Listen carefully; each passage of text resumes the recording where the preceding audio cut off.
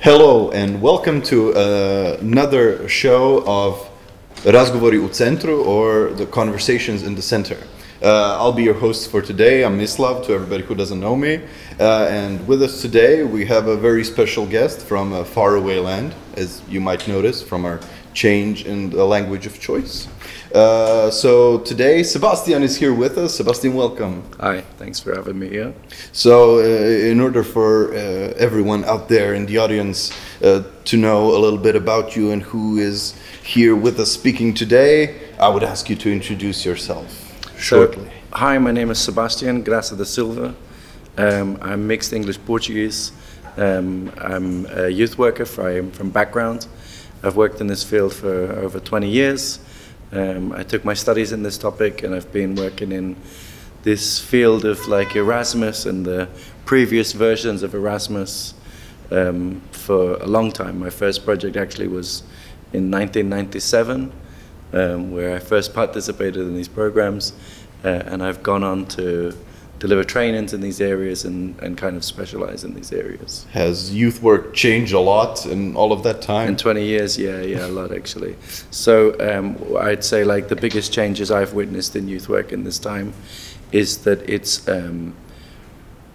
funders are looking much more for evidence of what they're getting for their money. So where before in youth work it used to just be about youth work, young people's development, and just kind of writing reports to say that we've seen their transition and growth. It turned more into, for this amount of money, we'll have this amount of young people that will do this thing in this tangible period of time, they'll get a certificate and so forth. I mean, it's okay, you need to show evidence for your funding. The forever challenge of youth work has always been about evidencing that it does something, and often that evidence you don't see it for a decade or so. And I guess like being around long enough, I see people coming back to me a decade later saying, hey, this is what I'm doing, I have a family and I've got a job and all those things, thank you very much, and blah, blah, blah. Yeah, they can be kind of hard to quantify certain things, like they may even have far-reaching consequences and so on of what you do, of all these different projects and so on. Yeah, I mean, like anything in social field, like if you do this and this, will it result in this kind of situation? It's very hard to know and to quantify that. But we take like our best guess, and we kind of know that like if you create these programs for young people to come and to build their confidence, to create projects, to do things, yeah, they build all of these kind of soft skills, which makes them far more employable and take them into kind of different directions, and kind of have all of these hobbies and skills. And luckily we still have projects like this that allow young people to also develop their intercultural competencies, right? So young people and youth workers to go to other countries to understand the different cultural realities. And so we're lucky to have projects like Erasmus that kind of pay for people to have this travel, to have this experience, and to feel this sense of being European, right? By living and experiencing and volunteering or going on training courses and working with counterparts and going, yeah, actually, like, we're doing very similar things. It's great. Yeah, I agree with that sentiment fully. Like traveling, experiencing different people, different cultures and everything, it tends to break our stereotypes, some preconceived notions and so on, just sort of makes you experience the world, and in the end does make you feel more of a citizen of Europe, but even a citizen of the world. It gets harder, it gets easier to move around the more you experience. Yeah, I mean, of course, like, you know, we experience the challenges of what difference is as well, but this is the thing around creating a multicultural society, right? And so, you know, the more we experience difference, we can understand when people come to our borders, to our country, and go like, oh yeah, I remember like traveling to them places and trying to find the food and trying to do this and all. Yeah, it stays with you. But now let's address the elephant in the room. What exactly was it this time that brought you here to us, to Karlovac? So I was invited to come and support this project that you guys is delivering here. So it's called Revolutionary. It's a 7-day training program that looks at youth employability. We've got participants coming from 7 different countries who are together exploring some of the commonalities around employability for young people. So over the course of this training, we've started by kind of reflecting on some of the questions. We looked at the countries have looked at their national realities, and then we've kind of looked at the commonalities. So we've gone and we're here in this city of Karlovac, so we're going around and exploring and seeing what are the challenges and expectations of young people to try and get employment. And now we're like 5 days into the project now, so we're now exploring this area of like entrepreneurship, right, let's say. So we can do lots of different things, and people have been sharing from their realities around the different ways we can support young people and work with businesses and work with local authorities to try and support employability. But if we get to a point where actually, regardless of how much we do, the jobs aren't there. So either these young people are going to go away and we experience brain drain, or we find ways of kind of supporting young people to be entrepreneurs within the community, so to kind of look at those kind of skills. And we're playing with that today by creating a project that looks at like employability. And the objective of this really is to just kind of look and reflect on the type of skills that's needed to kind of support young people, to encourage them to do project planning, to consult with other people and do some market research on your kind of projects, and to kind of present and to get feedback. And like all youth work processes, it's about the process, right? It's about experiencing that, going through that motions. It's not the destination, it's the journey, right? The cliche of that, but yeah. I mean, all that you described, it seems that your participants of this project have quite a lot of things that they will cover throughout this training. So from, you mentioned analyzing their own countries and in what way the youth in their countries function, how they are with employability and so on, how easy it is to get a job. But they will even get a sort of view into how Croatian youth, or specifically Karlovac youth, work, and then they get to build bridges between them, see the similarities, the differences. Yeah. I really like that. Like, it seems like a great thing to sort of. Well, the objective was to take people on this journey, right? To kind of like we sort of started with some tough questions, let's say, like that kind of reflected on employability, reflecting on our own situation, looking at a community and a country most people doesn't really know, right? But then like, how can we take that, just kind of doing those things and kind of transfer it back to our own environment, if that's our ambition, to go back and work with young people. And for some of the participants on the course, maybe it's more of a reflection of their own journey. If they're not specifically working with young people, they might be a young person on that journey and reflecting about like what they need to do in order to kind of make themselves more employable and build their skills. No, I was just about to say, it seems like this knowledge has a lot of ways in which you can apply them, be it in your own life, like, okay, I'm going to use this to find myself a job, to better myself, and to better understand like what I should do, what I need to do to accomplish something. But at the same time, you can use it as a youth worker to empower young people, to give them maybe some information and some guidance, to point them in the right direction if they're feeling a little bit lost at times. There's a lot of transferability, of course, and youth work is just about a collection of life experiences to try and, I mean, there is no clear life path, right? You know, there's just a collection of gaining the understanding and experience of others, and to try and navigate a path into, I don't know, being what we call an active citizen, I guess, right? Like being a part of society. Yeah, it's nice. And I think we're really lucky. Like, I think we've got a good bunch of people that's coming to participate in the project. That's, you know, they're enjoying it, they're participating.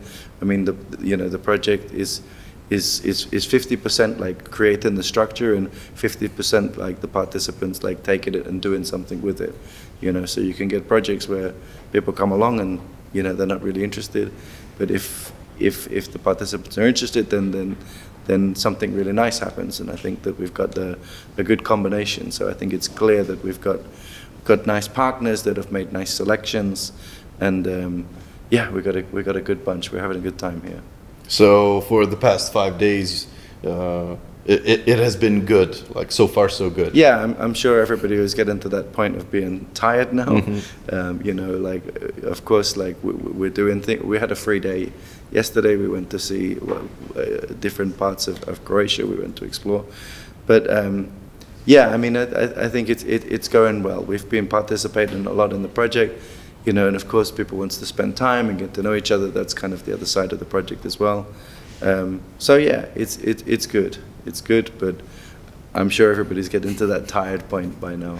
Yeah, definitely. I mean, in my experience of trainings and these sort of things, even trainings that are a bit more intense, it's a long work schedule during the day. There's a lot to cover. That's a lot to do. Okay.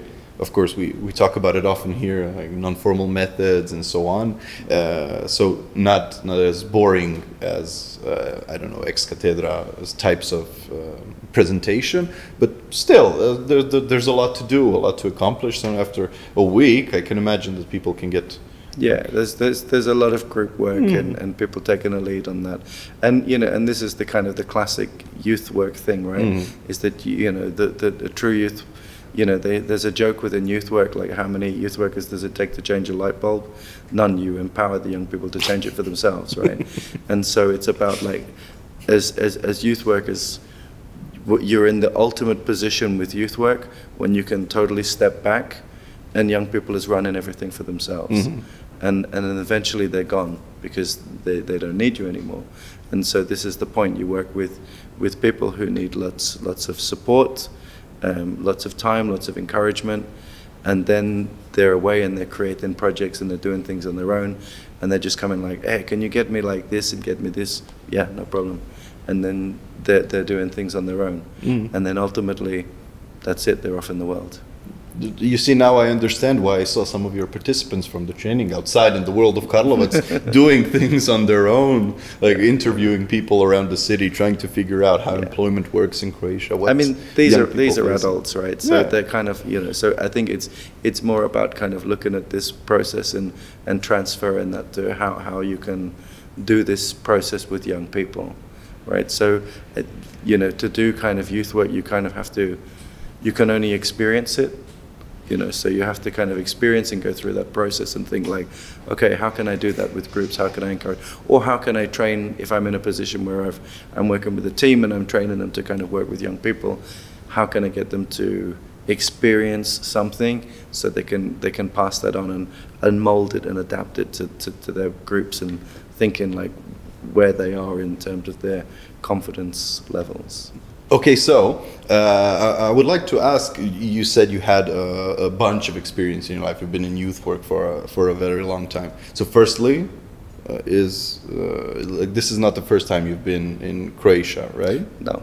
Okay, so there were other projects, I assume, and so on? So yeah, I've been in Croatia like a few times, but like I participated with Carpe Diem in, I want to say 2016. I think I came and I supported them with a project in Zadar. Yeah, it was a really nice project. We really enjoyed it. So we didn't contact for a while. I was in touch with Alex, and they said, yeah, it's really crazy. We're doing a project at the moment. Do you want to come? Like, of course I want to come to Croatia. Like, yeah, of course. So yeah, it was really nice to come back and support and do more things with you guys. But I've done quite a lot of projects in Balkans. So I got, after this project in Zadar, I started to do my study, and I did my master's dissertation about contact theory and about how, if we bring different young people together, does it reduce prejudice? And so I managed to get a bunch of participants from all the ex-Yugoslav countries, because we looked at that because of the history of conflict here and how there'd been a lot of funding to kind of bring people together to kind of experience these kind of programs, and had it reduced their prejudice, and had it kind of bonded people together. And it was really nice to see that, yeah, overall the results was that, like, from, you know, Croatians going to Serbia or to Kosovo or to Bosnia or to all of these places, that all of these projects were bringing people together, actually. And it wasn't, they didn't see each other for, oh, you're Serbian, you're Kosovan, you're whatever. You're like, oh, you're my friend that I met on this project, and we had this great time because we went to this place, and la la la, which is how the reduction of prejudice works, right? So that was really nice to kind of, after experiencing some projects here, to kind of really do a bit of a deeper dive here in these ex-Yugoslav countries. So they have a very special place in my heart, actually. I always found it interesting how after a few dozens of hours of true, honest communication, you can accomplish this sort of melting of prejudices and discrimination. Like, even when people come to this sort of exchanges or trainings and so on, just if they open themselves up a little bit, it can do wonders. Yeah, and it's hard because you've got a lot of messages in the media, you've got a lot of messages coming from the politicians that's kind of like reinforce, and for a lot of for all of the young people, their parents experienced that those very hard times, right? And for this young generation, I feel, and as each generation moves on, like, that period of history gets further and further away, and hopefully the more contact that they're having with each other, the more that they can go, well, this is media, you know, they gain in media literacy, and they gain in political literacy, and going, okay, yeah, I'm seeing that I'm being taught this stuff, but actually my experience of going to Serbia, going to Bosnia, going to Macedonia, whatever, has been great. It's been really positive. I've had a really great time. I felt really welcome. You know, we sat there, okay, we talked about it at the beginning, and then we were brothers and sisters, and it didn't really matter. Yeah. It's funny, then you can go and challenge other people who are perpetuating some stereotypes and so on, just sort of asking, okay, when's the last time you talked with a person from Serbia, Macedonia, or somewhere else? Have you been there? Yeah, have you been there? Yeah. Oh, no, not for 20, 30-something years. Yeah, it's different. It's changed, yeah. And of course, and ultimately, like, all people just wants to come together, right? But these political situations kind of, like, you know, create this border for us, right? And when we're together, like, okay, we start and we see the characteristics and the borders, and then, like, okay, they don't really matter, you know, because it's like, it's that person, it's that, but they're like this, la, la, la, la. And you find that connection with them, and that connection had nothing to do with the country that they were from. It's just like, they're on my vibe, right? You know, and like that. Yeah, you can feel the connection, then it's a whole other thing. Oh, I also would like to ask, it's something that I would like to know. During your years of youth work, you said you worked a lot in the Balkan countries and so on. Is there a difference in sort of approach to youth work between the UK and the Balkan countries, like when you observe even other youth workers and so on? Or is it pretty much the same? So the main, if I say from the UK, the main thing I notice is we're very, like, health and safety conscious. Like, we're very, like, I remember, like, starting to do these projects, you know, you're creating like a youth exchange, you're going to do something, you're working with, I don't know, participants from Greece, and you're like, oh, what's the program today? Oh, we're going to go, like, cliff diving. And, like, the UK were like, oh my God, how do I risk assess this activity? Like freaking out, right? And yeah, so I think that in the UK, like, we're very concerned. I think we're very concerned about risk, and we're very concerned about being sued, basically. And I feel that, like, when I come to countries like in the Balkans, it's not that they're not, like, mitigating risk, but they just kind of more trust that people is going to be okay, and things is going to be good, and people wants to kind of help each other, you know. Yeah. Interesting. Yeah, but I think generally the approaches, I mean, it depends country by country. Like, I mean, like, if your country has any taught pedagogical approaches to youth work in like local universities or colleges, because some countries have something, some have nothing whatsoever. So it's a new thing. So, but they have programs like this where people can kind of share competencies, and I think because it's been going for so many years in Europe, that there is pretty much a common understanding around what youth work methodologies is. Yeah. Yeah, I only ask because I haven't had the opportunity to visit all of the nearby countries yet. Yeah. So I figured, you know, ask the question, get a head start. Yeah, I mean, it really depends. Like, I mean, the money and the initiatives will come from generally the ministries of education or the ministries of youth and sport, and it's about what budgets they have and what kind of experience they have, and where they've taken kind of that experience and knowledge from. I mean, we have like in the UK we have a long history of youth work, right? But I think that the European countries have evolved in their own ways, which is really great. And yeah, I mean, we all know the situation from the UK. We've kind of gone off in our own direction, and there was a real feeling that, like, because we started like developing a lot of these methodologies in the 1950s and 60s, which was great, and it was really ahead of a lot of other places. But countries in Europe have also, you know, they've developed it maybe some at later periods of time, but they've gone in their own directions with it now. And sadly, because of the decisions that the UK have made, they're going away from Europe, which is quite sad, and not having these opportunities to come together and to participate in these great programs, which do really create a lot of tolerance and understanding between people and nations. Of course. Well, thank you very much for sharing. Now, if you could take one piece of advice concerning youth employment from this training, if you have something, what would you say to our viewers out there? Okay, so young people aren't one homogeneous group. They all have their own different needs and support needs. So what can you do to support young people to have the skills and confidence they need to go forward and live their lives with dignity, whatever their background is, whatever their situation is? Cool. Sebastian, thank you very much. And thank you for listening and being a part of this moment. We hope we didn't bore you, but I know that we didn't. And well, have a nice day, and we'll see you again soon. Hvala.